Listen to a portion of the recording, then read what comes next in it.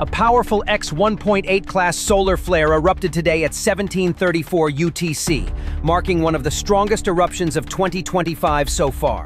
The blast came from active sunspot region AR4274, which has been rapidly growing in magnetic complexity. It follows a string of smaller M-class and C-class flares earlier in the day. Initial reports show shortwave radio blackouts across parts of the daylight side of Earth shortly after the eruption. Scientists are still analyzing satellite data to see if a coronal mass ejection was launched toward Earth. Solar activity is expected to remain high over the next few days, with a 60% chance of more M-class flares and a 10% chance of another X-class event. Observers at higher latitudes should watch for possible auroras late this week as geomagnetic conditions intensify. The sun is waking up in a big way.